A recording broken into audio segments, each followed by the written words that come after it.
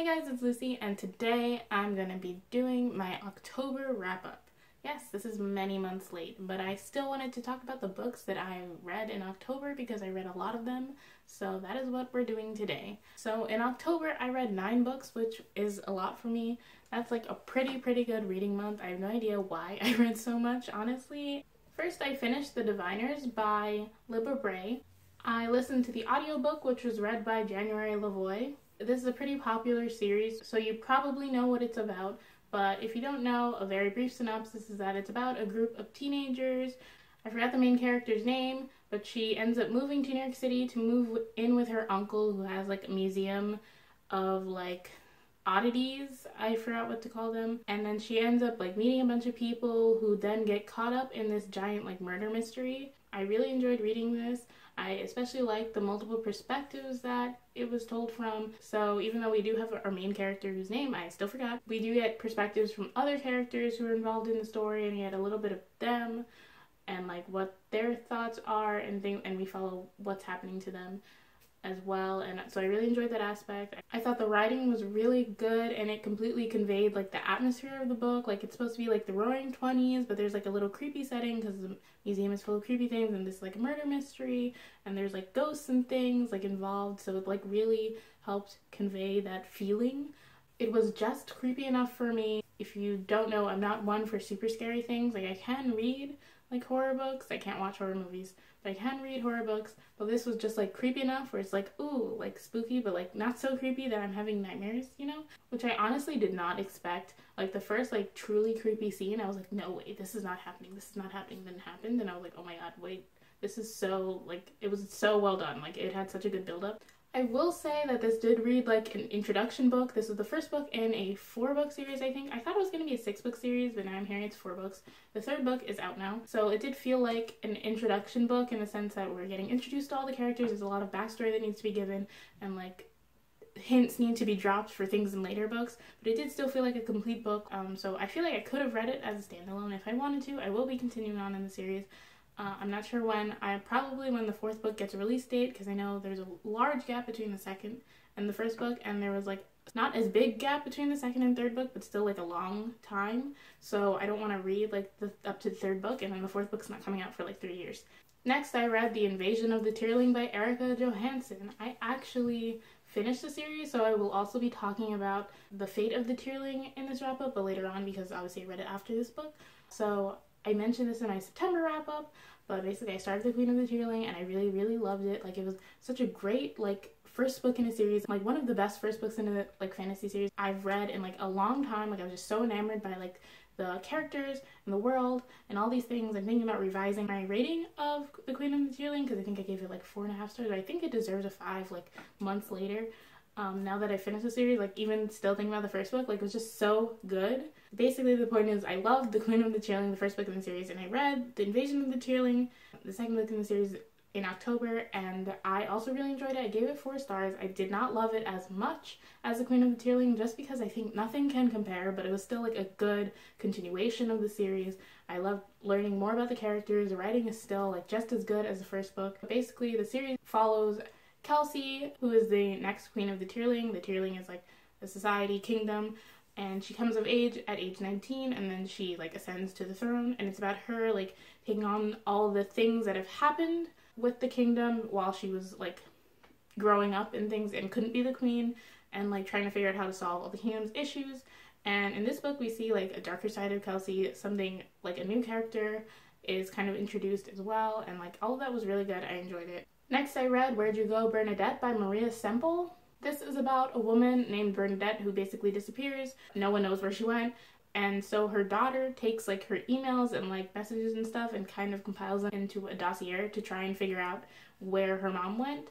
And we're reading like the dossier, and like the daughter makes like intermittent comments and stuff. But yeah, this is basically about rich people in Seattle and like the problems that they have. And I enjoyed reading this book. I gave it 3.5 stars. This did have a lot going for it already for me because I love books told in alternative formats. I love like journal styles, any kind of like epistolary format. I love the situations involved in the story were definitely dramatic and over the top, but it was still like a fun read and kind of what I was looking for. It didn't really take itself too seriously, so it kind of fit in the story. My only issue was that there was like mental illness not representation, I don't know what to call it. Basically, Bernadette displayed a lot of symptoms of being agoraphobic. She basically gets like an online assistant to do like every task she needs, so she doesn't have to leave the house. I don't know a lot about agoraphobia, but it's not like that because she's still able to like leave her house. She's has certain situations where she doesn't want to, so maybe that's like part of it, I'm not sure. But like it's really not dealt with that well. It's kind of ignored until it's not ignored, and then that is like some weird comical thing, and I'm like, shouldn't we be taking this a little more seriously? So it has that issue. So if that's something that would bother you, I don't recommend reading it, but if you're willing to ignore that and you just want like a light, like fun, like completely over the top read, then I'd recommend it for that. Anne of Avonlea by Ellen Montgomery. This is the second book in the Anne of Green Gables series. There's like 10 books in it or something. I'm trying to read like a book a year. Maybe next year I'll read 2.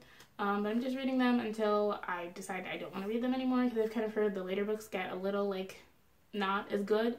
But right now I'm still loving reading from Anne's voice and reading from her perspective. This one follows Anne like after the events of the first book, obviously.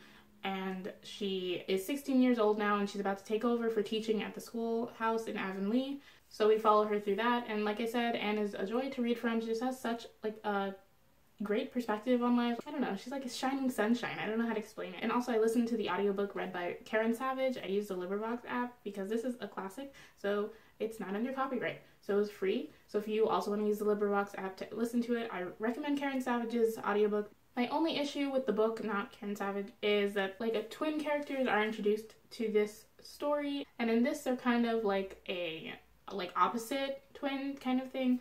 But one of the twins, Davy, is like literally a nightmare and possibly a sociopath, I'm a little convinced. And the other girl is literally an angel, like that's how she's described in the book. But everyone loves Davy so much, and it just like bothered me, and I'm like, this feels like some kind of sexism is involved here. So that was my big issue. But other than that, I really do like reading from Anne's perspective, and I will be continuing on in the series. Our Dark Duet by Victoria Schwab.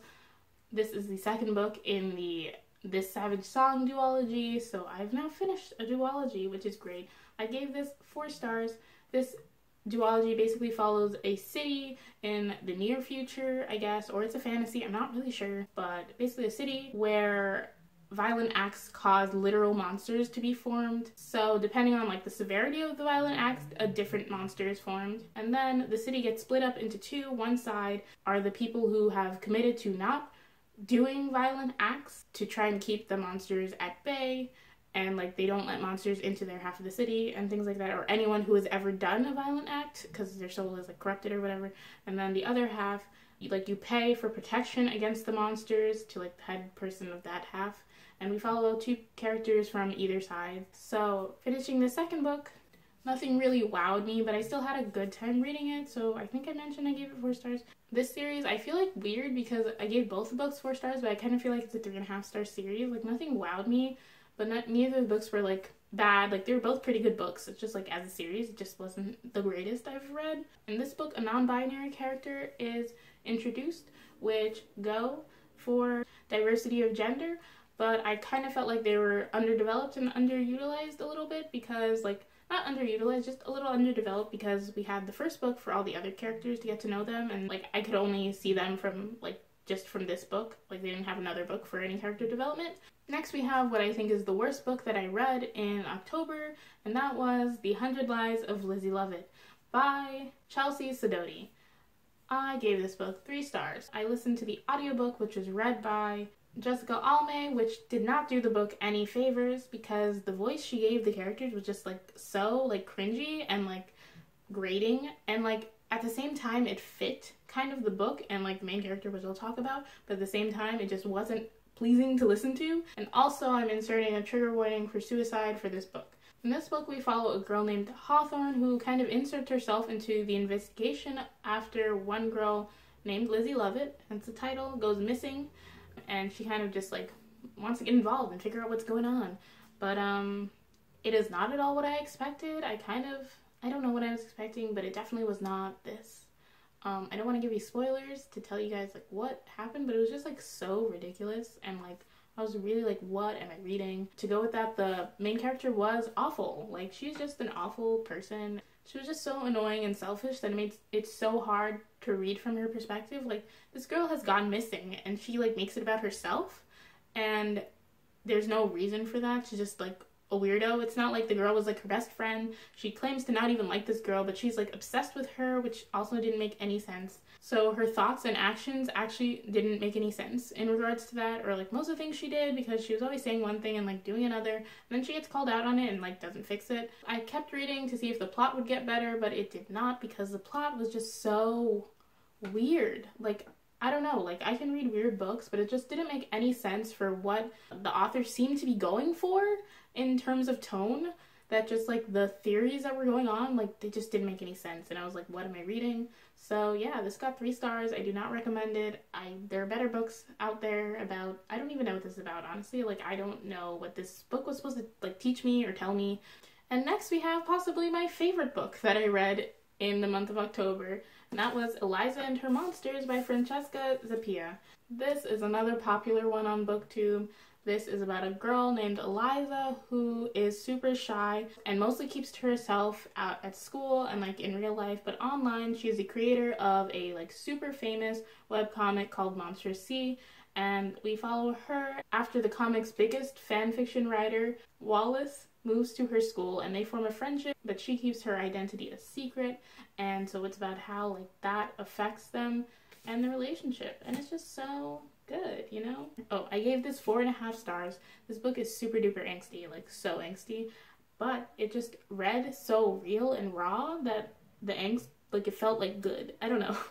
Like this is like me in high school a little bit, which I'm ashamed to admit, but like it just feels like so real.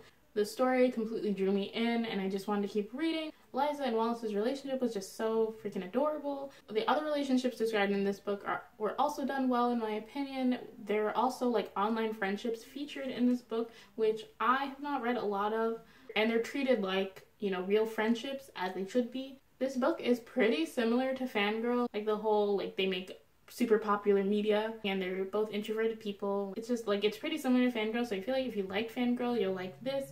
I'm not sure it's the opposite, because I've seen a lot of people talk about how they didn't like Fangirl but enjoyed this, but definitely if you liked Fangirl, you'll enjoy this, I feel like. Although I will say that this also has the like media inserted into the story kind of, and I didn't enjoy these as much. There's like pictures throughout and stuff. Can you see it? Yeah.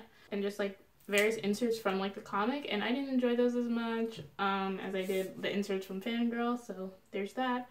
But the like actual plot I really loved. There's a trigger warning for anxiety and suicide in this book, so keep that in mind. But the heavier topics I thought were dealt with well. The anxiety, even though I don't have diagnosed like generalized anxiety or anything like that, I still found it like hashtag relatable. There's just like one little issue at the end where something happened that bothered me, which is why I got 4.5 stars and not 5. But I can't talk about it because it's a spoiler, but I did really love this book. Second to last, I read The Fate of the Tearling by Erika Johansen. This is the last book in the Queen of the Tearling trilogy. Like I mentioned, I did finish this trilogy in October. I gave this one 3.5 stars. I kind of almost want to give it 3 stars, I know. Basically, what ruined the series for me, not ruined because I still love the series, the writing is so good, like the characters are done so well. The ending of this book employed my least favorite trope. I don't want to spoil it, but if you know how this book ends, and I'm sure you can guess, if you really want to know, you can comment down below, like with spoiler warning and everything, and I'll tell you what it was. But it just did that, and I really did not like that. It bothered me so much, and so I was enjoying the book until like the second or third to last chapter, when I realized what was about to happen, and I was not a fan, and that really just like ruined the ending of this book and like ruined this book for me. But I will say, like I said, the majority of the book series does hold up. This was just extra disappointing because I just fell in so much love with the first book that like for the series to end like this, it was just like heartbreaking. But if you don't mind this trope, then like you would probably enjoy this book. Like maybe you'll love it. I would recommend it if you don't mind this trope. Honestly, even if you do mind this trope, because the first 2 books are so worth it anyway that I don't know. But if you like fantasy with a high political intrigue, I don't think I've mentioned this that much, but there's like a lot of political intrigue in this series because it's a lot of her like in court, like trying to figure out like what's going on with other kingdoms, how to get this kingdom to like stop doing what they're doing, and like all these things, and like a broad spectrum of gray characters, then I would recommend this series. And last but not least, we have Winter by Marissa Meyer. This is the last book in the Lunar Chronicles series. I listened to the audiobook read by Rebecca Soler. It's been a long time since I read the third book, Crest. I wasn't sure how invested I'd be in the series now, but I still decided to pick it up because it was on my list of books that I should read in 2017, and I only completed half of this list, but this was one of the half. It did take a little bit to get the ball rolling so I could remember all the characters and stuff, but once I did, it was like smooth sailing. Like, I enjoyed reading it. I'm glad I read it. It was nice to see how everything ended and how all the character arcs ended. I know there's that epilogue that I'm probably not going to read because honestly, after reading this, I can say I've lost interest in the series or anything else in this world. Just like not for me as much anymore, but I did give this 4 stars. It was definitely an enjoyable book. So those are all the books that I read in the month of October. Stay tuned for my November wrap up. I read much less. Thank you so much for watching. If you like this video, please be sure to give it a like. If you have any opinions about any of the books I talked about in this video, please be sure to leave a comment down below. And I'm doing the 12 Days of Lucy Reads, which is where I do a video every day until the new year. So if you'd like to be a part of that, please subscribe to my channel. And thank you again for watching. I'll see you in my next video. Bye!